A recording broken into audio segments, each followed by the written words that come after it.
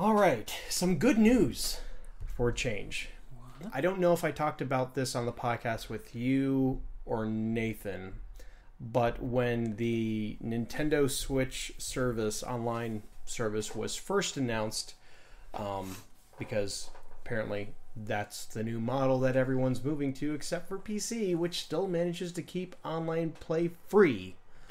But one of the bonuses, I guess you can call it, is for 1 month they would give all of the subscribers access to an NES or Super NES game that you could play for the month. And then next month you would lose access to that game, but you can get a different game. Almost like a weird monthly rental service. And it was going to be about $20 for the year, and it was going to start in the fall/late summer of this year. Well, bad news is they delayed it to 2018. And I don't believe they have said what part of 2018 it'll be ready. But considering that we're about halfway through 2017, that's still a ways away to go. But here is the major change to it. Still going to be $20 a year. You can also pay for a month for $4 or 3 months for $8. So if you want to just give it a shot for a few bucks, you can. You will have access to a growing, what they are calling currently, a library of classic games with added online play.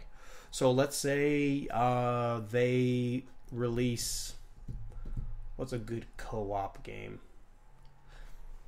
The original Mario Brothers. Not Super Mario Brothers, but the original Mario Brothers, which was kind of like that mini game that they used in Super Mario Brothers 3 where you fight over the POW block, and you know how that worked.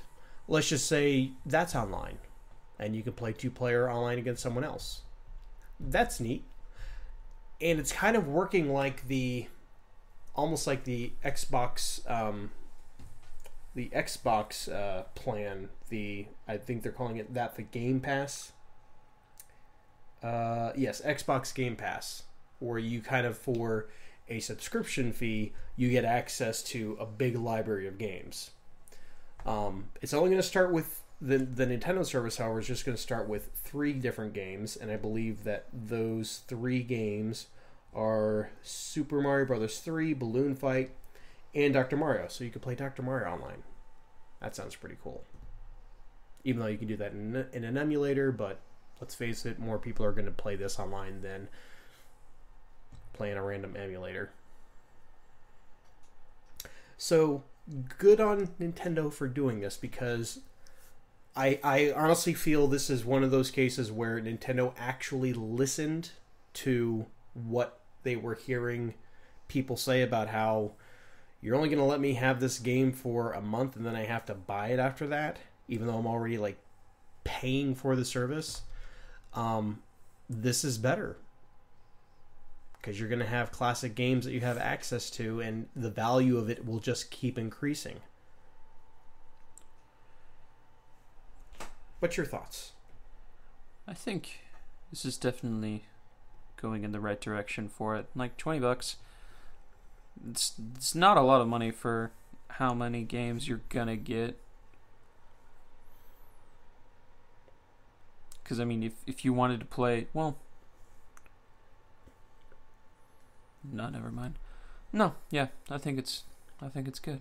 There was one caveat to it. They did say that they were considering including Super Nintendo games. So now it seems Super Nintendo games may be off the table. Which is dumb. Exactly. That would not be a wise decision. They should be including, I would say, include games all the way up through Nintendo 64. Yeah. And I know you're still going to have the Virtual Console. You can still download games, a la carte, if you'd rather do it that way. But if you are a retro gaming enthusiast, and furthermore, you can play them all on the go, with it being the Switch, I think that's a great idea. So, Good on you, Nintendo. You did something right for once.